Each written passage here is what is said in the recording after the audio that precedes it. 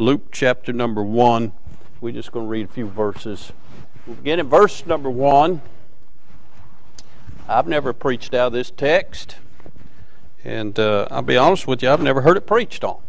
And so in studying, the Lord just kind of showed me a little thought here, and I pray to be a blessing to you. In verse number 1, the Bible says, "For as much as many have taken in hand to set forth in order a declaration of those things which are most surely believed among us, even as they delivered them unto us, which were from the beginning were eyewitnesses and ministers of the word. It seemed good to me also, having a perfect understanding of all things, from the very first to write unto thee in order, most excellent Theophilus, that thou mightest know the certainty of those things wherein thou hast been instructed." Let's pray. Father, thank you that we can once again look into the perfect law of liberty, the Word of God that is forever settled in heaven, that, Lord, we can become masteries of by having it etched into our hearts that we might not sin against Thee. Thank you for it being a lamp unto our feet, a light unto our path, the absolute and final authority of our lives. Lord, thank you that contained therein we find peace and hope and rest and strength.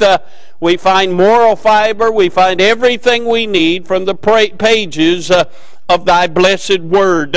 God, thank you for a good Sunday school lesson. Thank you, Lord, for the good singing. It was a blessing. We thank you for that.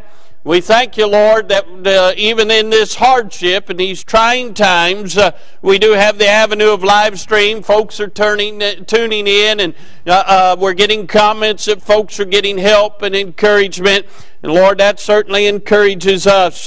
Lord, thank you for the faithfulness of thy people, those that are faithful, Lord, to tune in, those that are faithful to read their Bibles and pray and seek the Lord, those that are faithful to send in their offerings and tithes, those that are faithful to tell others that Jesus is still the answer for their lives. God, thank you, Lord, for salvation. Thank you, Lord, for the sanctuary. Too many times we took for granted the privilege afforded us to be able to come in and worship you in spirit and in truth. God, thank you for those that are in the parking lot listening. Thank you, Lord, for just folks that have a desire to see Jesus high and lifted up and have a desire to once again be able to come to the house of God. God, I pray that all of this would, Lord, be working for your honor and for your glory, that, God, we'd see great revival break out, that, God, we'd see a great move of God, that we'd see many sinners saved by the good grace of God. Father, I pray if anybody's lost and watching today, that today would be the day of their salvation. Father, now help us, Lord, illuminate our minds from your precious truth, and God, do a work in our hearts. We'll thank you and bless you and praise you for what you do. I pray, Father, that you would touch the sick. I do pray that you touch the heart of our governor and governors across this land to open up our country. I pray for those that are struggling, those that have lost their jobs, those that, Lord, don't know where their next meal's coming from, those that, God, are depressed for being shut in, those that, Lord, are discouraged. I pray that, God, you'd undergird them, you'd do something miraculous in their lives.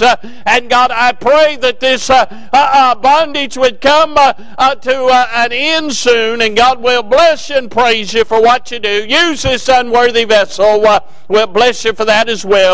For it's in the wonderful and holy name of the Lord Jesus, the name that we need to be thankful for, and thankful for your choice blessings. His name we do pray. Amen and amen. I want to draw your attention to these 4 verses we read in Luke chapter number 1. I want you to notice, first of all, that Luke is inspired by the Holy Ghost to pen these words down, and he's doing it for clarifying sake. In verse number 1, he says, "For as much as many have taken in hand to set forth in order a declaration of those things which are most surely believed among us." there came a point after the early church was empowered by the Holy Ghost and folks started getting saved, that folks, hallelujah, praise the Lord, went everywhere telling the gospel story. And what a blessing. I would to God that Christians would go everywhere today telling the gospel story that Jesus saves. Jesus saves. But I imagine that some getting it second hand, third hand, fourth hand, fifth hand, and not having a copy of the Word of God. Some of them may have told it and told it maybe not in the correct manner. Can I say in this day and age, there are a lot of places that call themselves churches. There are a lot of places that say they're preaching the gospel, but not all of them are preaching the true gospel of Jesus Christ. Even Paul warned to the church at Galatia about those that were preaching another gospel. Here Luke is saying, I'm going to pin this down to clarify what folks are saying and show you what is true. We not only see the clarifying, notice the constricted. Look in verse number 2.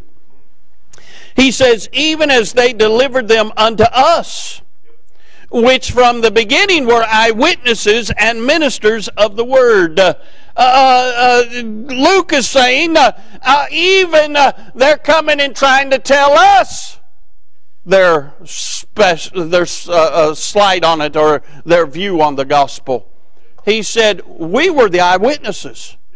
We were there from the beginning. He is constricted. He is qualified to tell what happened.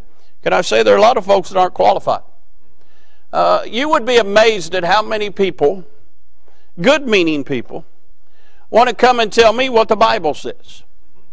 Now, make no mistake, I do not understand all the Bibles. Brother Jordan brought out in Sunday school, half of them has not even been told. Nobody understands it all.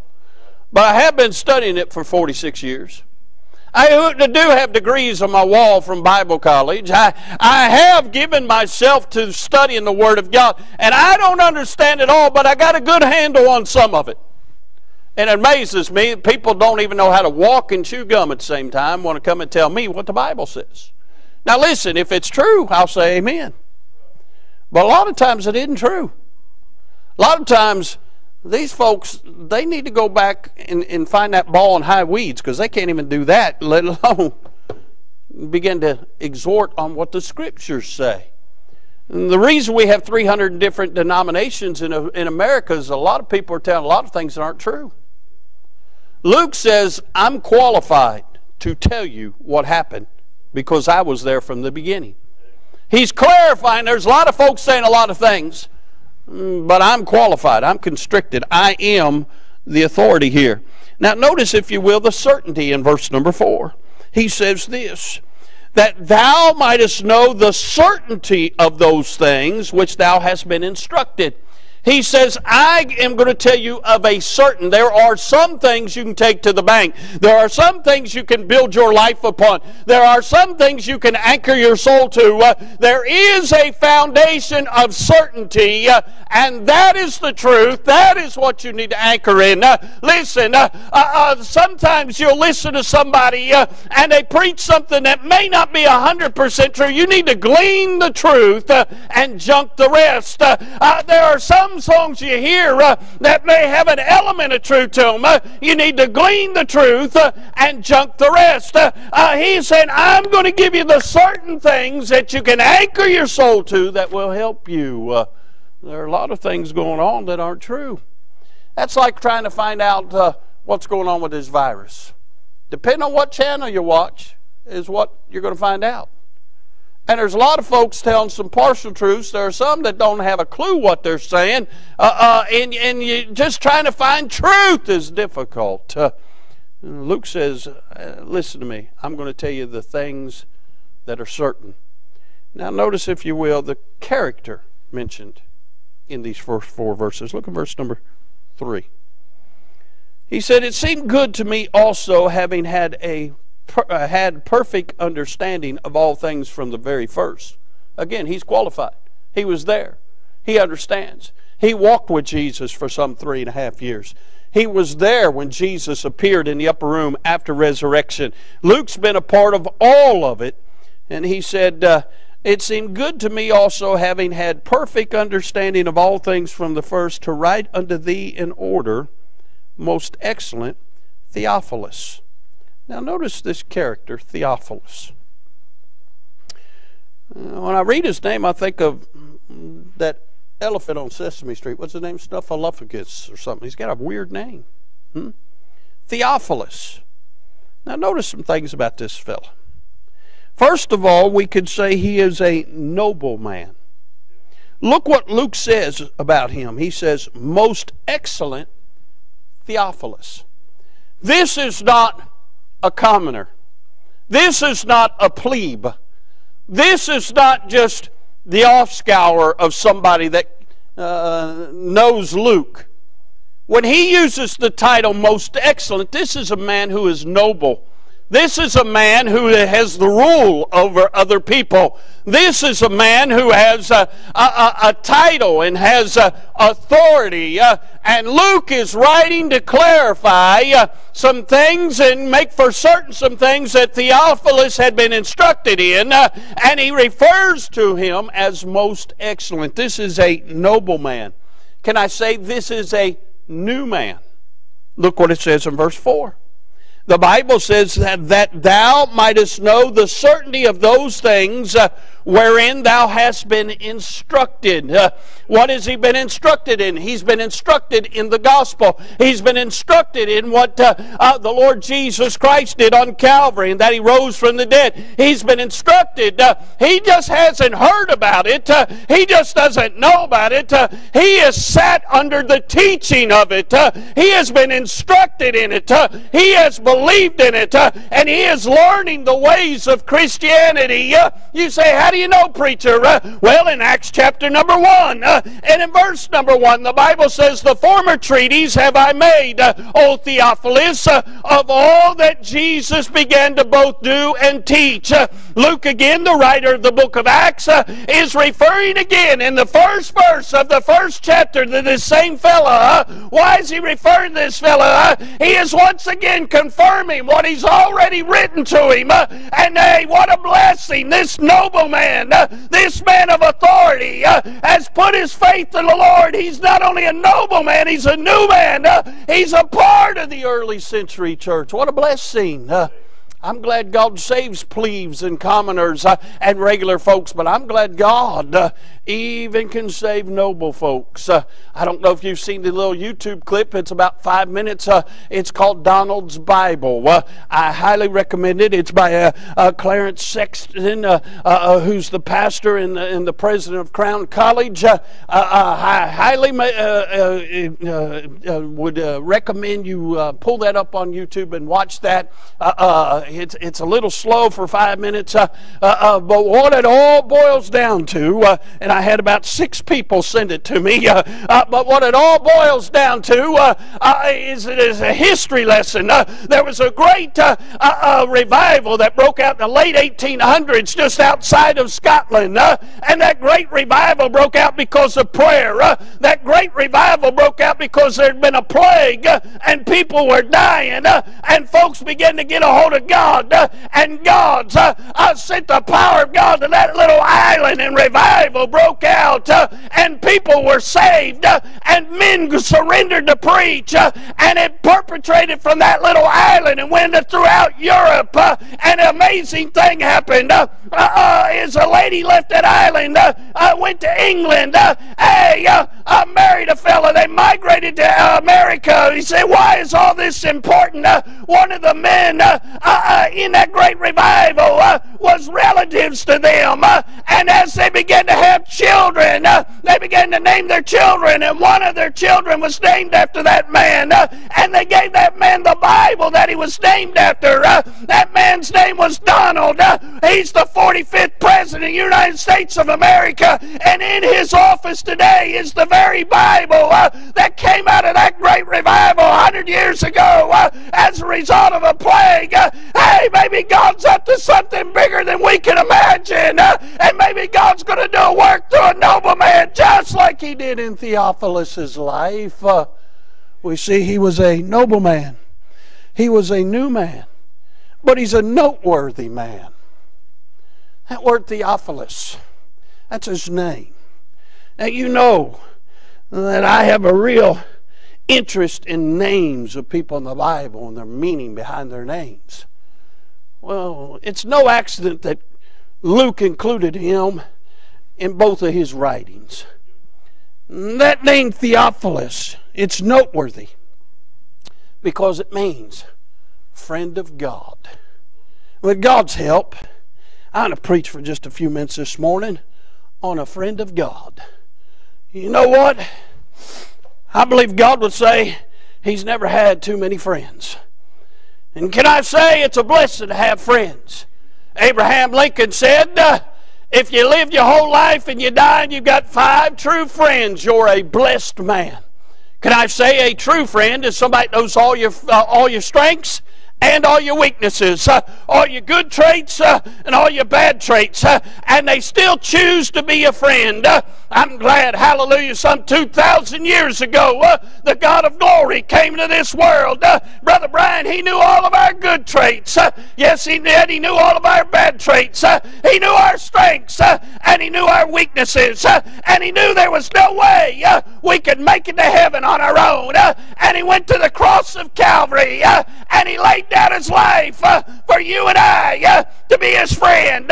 He became a friend of publicans and sinners, and all He asks in return is that we'll be a friend to Him. Hey, can I help you with something? It's a blessing to have friends. I'm glad to say I've got a few friends in this world. Hey, but there's nobody like the lowly Jesus to be a friend. Are you a friend of God today? Hey, He's looking for some friends, some that'll just hang out with Him, some that'll just walk with Him, some that'll just enjoy the things He enjoys and want to spend time with Him.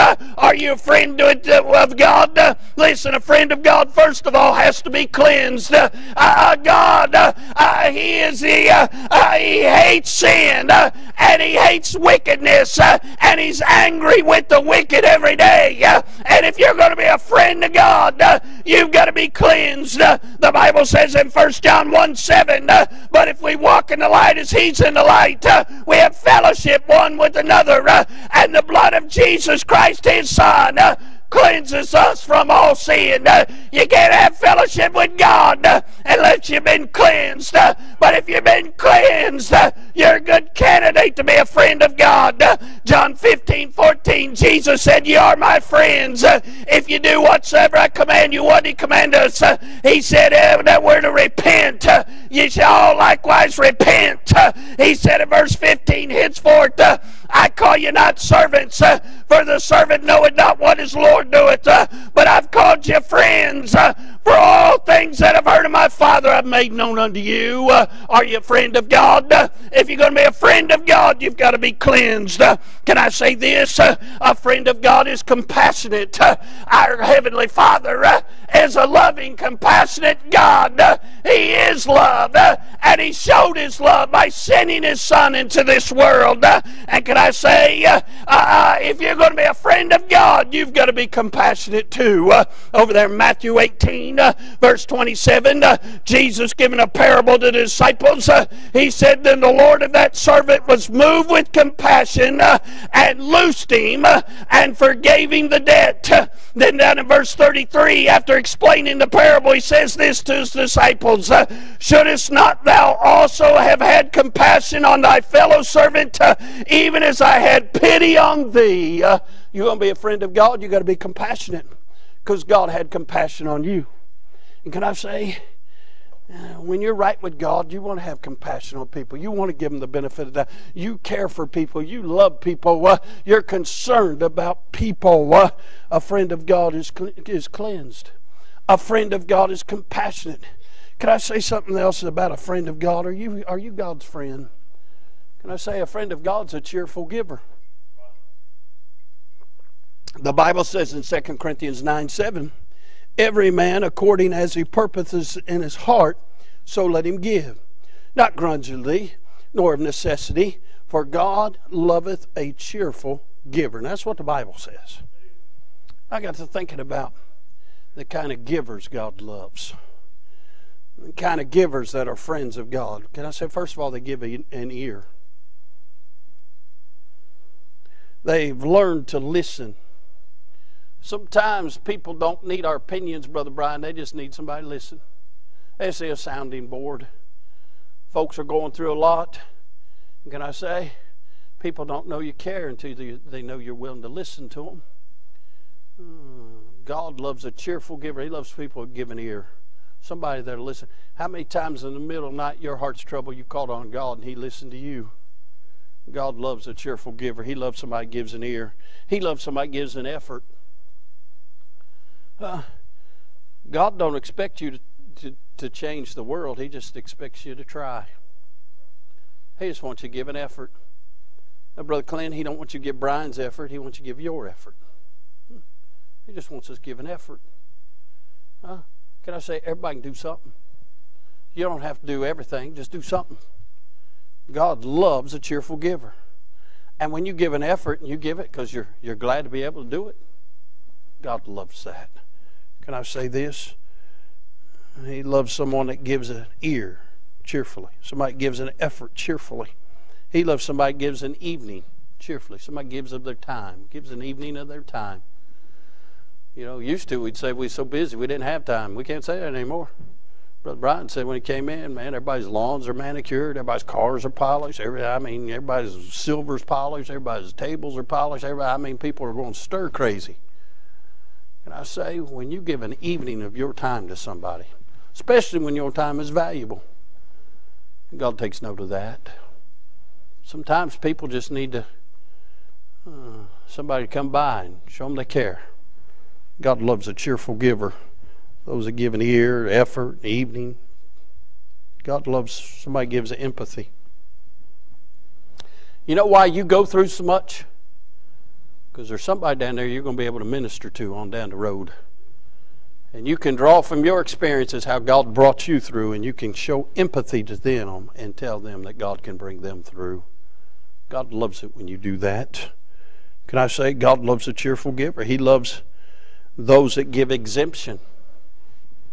Those that are willing to forgive somebody. Man, there's too many people in this world carrying a grudge. Got a chip on their shoulder. Can't forgive. You don't know what they did to me, preacher. And I know what we did to Jesus, and He forgave us. Can I say, it's not always easy to forgive, but it's always right to forgive. How can we expect God to forgive us for Christ's sake if we're not willing to forgive somebody else? God loves folks that forgive. Can I say, God loves folks that give of their earnings. You knew I was going to get the money eventually, huh? But He does love folks that give of their substance that His house might be full. God loves a cheerful giver. If you're going to be a friend of God, you've got to be a cheerful giver. You've got to be cleansed. You've got to be compassionate. Are you a friend of God? I thought about this.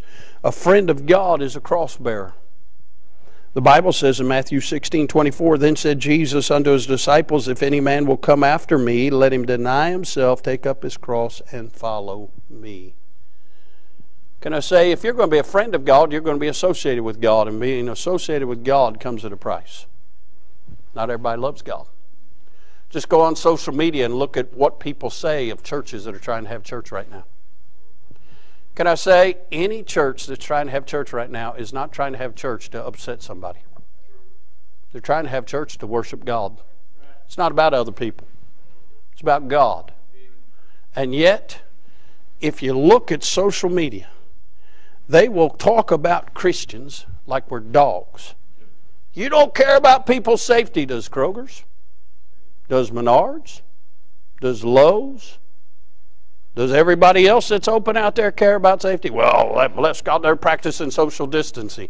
I just had a story yesterday where they got, not 6 feet, they had 10 feet in between where you can stand to go check out. And one of the clerks there was over patting somebody on the shoulder. I'm thinking, she's not practicing social distancing. Say, what's the deal? The deal is, it's not really about safety. I promise you, if they didn't have the rules, then nobody would have that tape on the lines for you to have to wait. It's not about safety. You know what it is out there? It's about the dollar. You know what it is in here? It's about the Lord. But see, it's not about us not caring, but if you're going to be a friend of God, you're going to be labeled. And can I say, there is a cross to bear in being a Christian. A lot of folks don't want to bear the cross. Matter of fact, I'm just going to make it clear, hopefully not in our church, but I'm going to tell you there are a lot of folks who used to be straddling the fence on going to church faithfully. Now, because of all this live stream, they're going to become less faithful because they found out they can watch it in their pajamas and they don't have to be accountable to anything. That's not scriptural. But if you're going to be a friend of God, you're going to get labeled and you're going to have to bear a cross. Can I say this? You'll have to maybe bear the cross of a call. It is not easy in this day and age carrying the cross of a call. When God has put a call on your life, it doesn't matter what the politician says. It doesn't matter what society says. It doesn't matter what everybody else thinks. It matters what God says.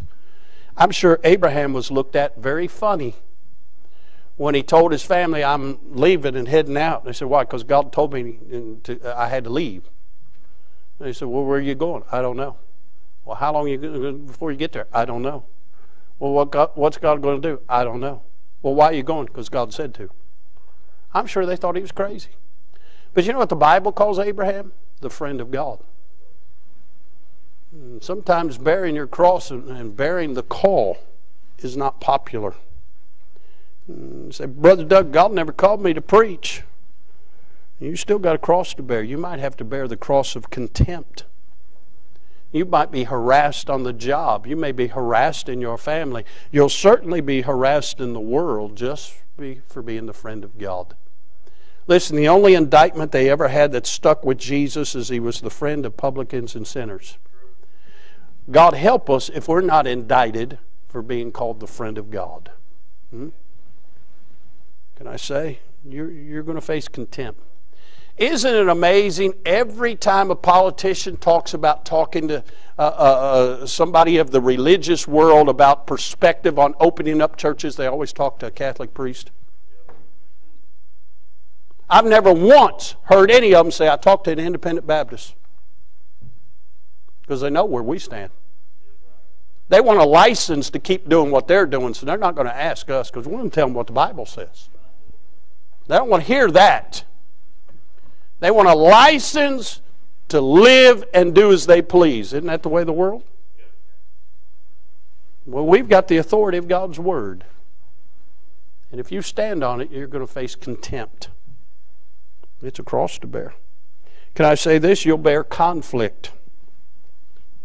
You're going to face some hardships. The Bible says, yea, they that live godly shall suffer persecution. You're going to face some thorns. Jesus went to the cross with a crown of thorns on his head. You're going to bear a cross, and there are going to be some thorns. There are going to be people who want to pierce you. There are going to be people who want to destroy you. There are going to be storms that you do not understand. There are going to be all kinds of things that come against you for the audacity of you wanting to be a friend of God. It's a cross to bear. And we all have a choice. What separates Christians from real Christians, separates saved people from really saved people. There are folks saved, going to heaven, blood washed, but they're not really saved. Really saved folks bear a cross. Really saved folks say, I don't do this out of convenience. I'm not doing this just to go to heaven.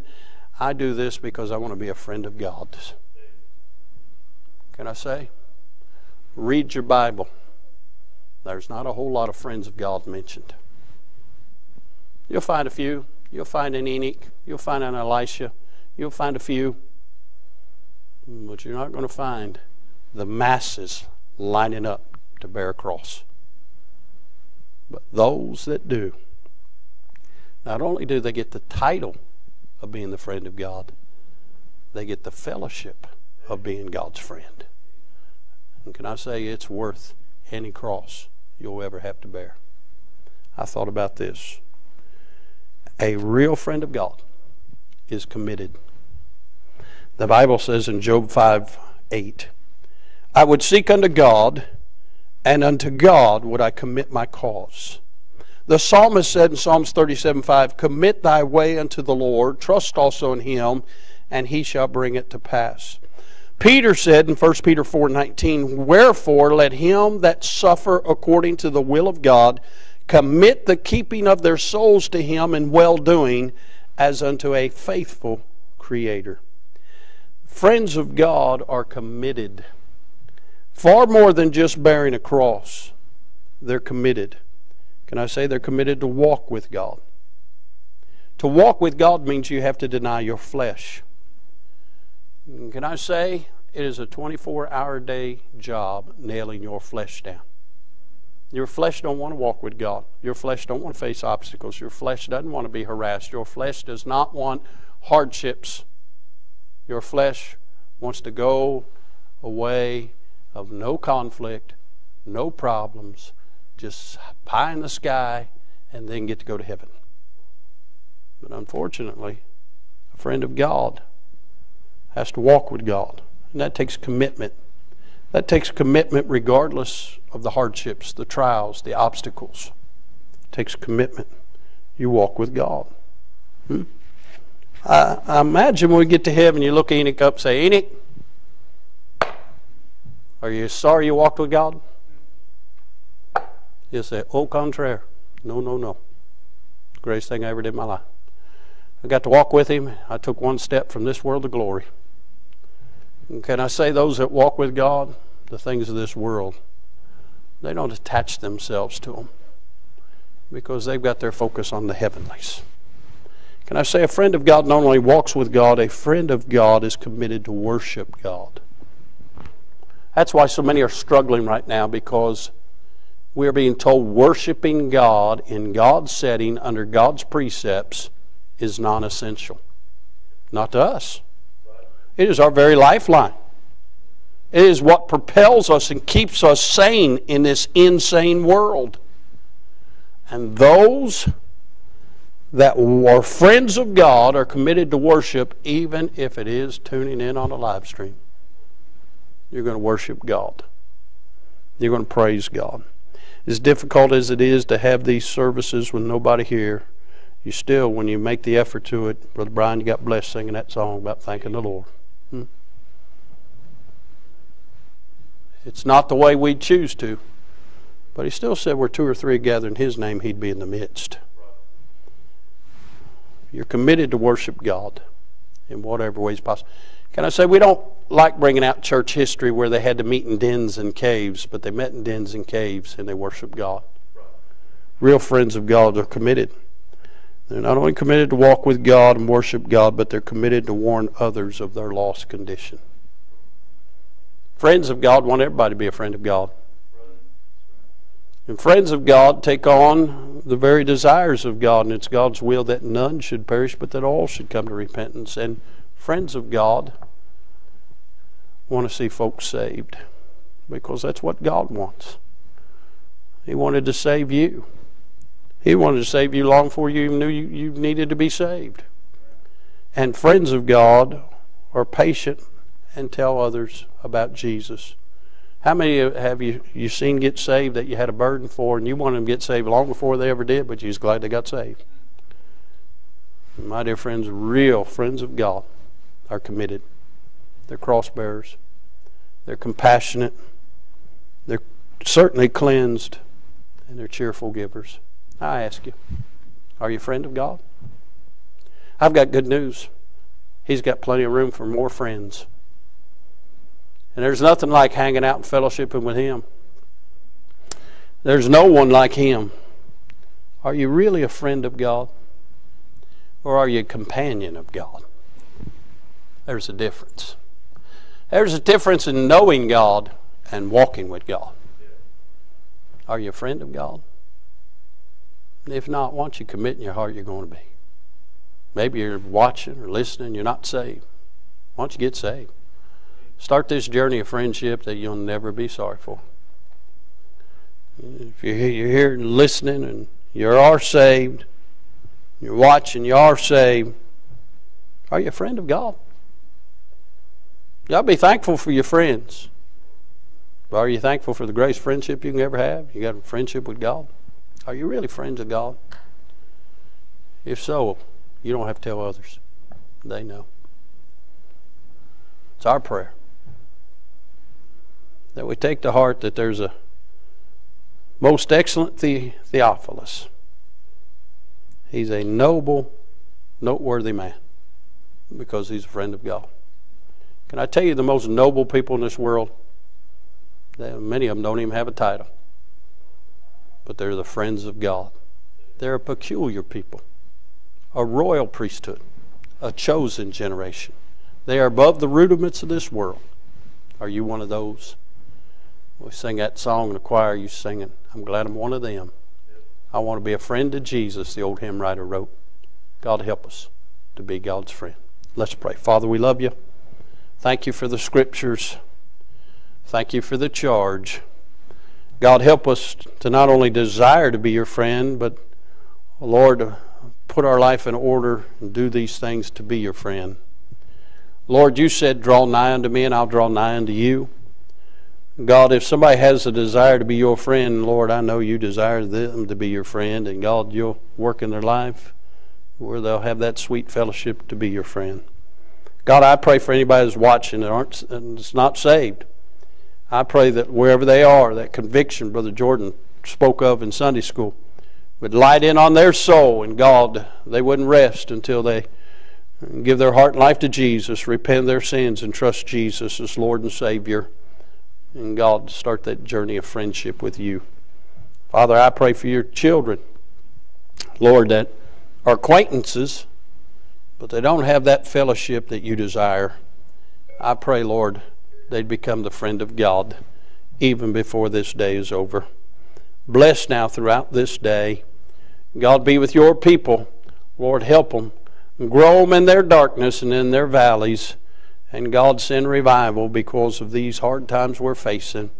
God, bless the service tonight. And Lord, bless these that helped in the service this morning. Father, get glory to your name. And Father, help us to be the friend to you that you are to us. And we'll thank you for it, for it's in Jesus' name we pray. Amen. Amen. Thank you for watching. God bless you. We're praying for you. Tune in again tonight, 6 o'clock. Until then, be a friend of God. All right? God bless you. If you enjoyed today's message, head on over to ibcflorence.com and click on sermons. And don't forget to check out our other links in the notes section of today's broadcast. As always, thanks for listening.